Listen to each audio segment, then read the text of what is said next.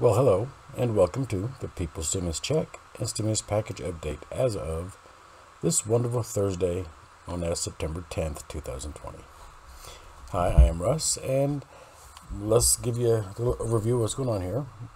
President Trump wants to issue more executive orders for unemployment money that is basically going to be on top of the current unemployment that's already out there from FEMA. And this here.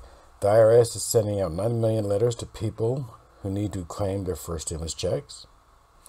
And from the employment data that was released today, there is a total of 884,000 new people applying for unemployment.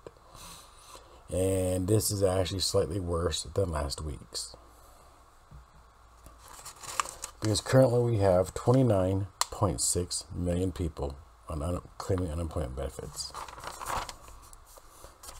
And Trump has admitted that before the very first outbreak of COVID-19 in the United States, that he knew that it was deadly, he knew it was highly contagious, and that he also admitted that he downplayed the whole thing. His excuse was because he did not want to panic the people. Or let's put it this way, he didn't want to panic the world. Like every president or every prime minister or every queen across the world actually listens to our president when he panics. I mean, please, I don't even think his wife listens to him when he panics. Let's see here. The IRS, they are sending out letters next week to 9 million people telling them to fill out the 2018 or 2019 tax returns in order to get the very first stimulus check. If they fail to do this, they will be waiting until next year to get their very first stimulus check. President Trump and the White House want to issue more executive orders because they believe the progress in the Congress is going too slowly. And I hate to say it, but they actually are right. Progress in the Congress is going very, very slowly. And I'll get a bit more of that in here in a bit. Let's see here. What the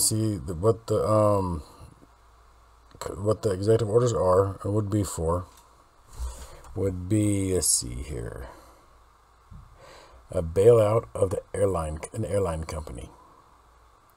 Yeah, he was going to spend billions of dollars to bail out an airline company. Okay. And on the other being considered is more unemployment money, just like the one currently in effect. The White House said that they aren't limited to just those two executive orders. In other words, they're trying to say that, yeah, we are going to actually issue more executive orders because Congress is moving too slowly. Well, if you remember what I said earlier in this video, how President Trump downplayed COVID-19, well, he's moving a bit slowly himself. Because all this should have been done when the HEROES Act came out, instead of them taking vacation after vacation after vacation, making the people wait, suffer, and starve. But there's enough about that one there. But let's see here. I got lost.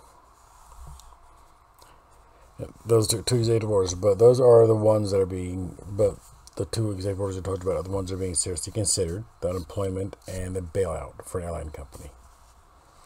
The other executive orders being thought of are monies for school vouchers. That's all the information on that one, money for school vouchers. And to modify the payroll tax cut to help employees.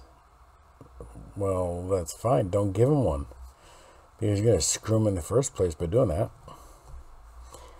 And if you remember last Friday, President Trump said that he found $259 billion and how he would actually like that money to basically be sent out as stimulus checks to the people. And he wants to get Congress's approval and, all other crap he's talking about. Well, the money for these executive orders and the $250 billion that is still sitting inside the CARES Act collecting dust are two separate pools of money.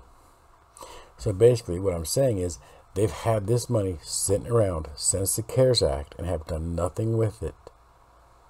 I mean, how is that fair to the people? I mean, come on. That's enough money to give another round of stimulus checks to the people, so we wouldn't have been so bad off as we are right now. Really? What's Trump's problem? I mean, come on. I mean, what's Congress's problem? This is money that's already been allocated to a fund. Well, just reallocate it to stimulus checks to the people, because this way we could have had a lot more people still alive that didn't die from starvation, or a lot more people in their houses that haven't been evicted yet. Because as you know, the CDC eviction ban only protects those people that actually fill out the paperwork that says that they are victims of the COVID-19 or coronavirus hardship. Any other renter out there is not protected by that. And they want to give more money to unemployment on top of the unemployment they're already getting. I mean, come on. You got the essential workers out there. I'm one of many in the company I work at, which is a small company.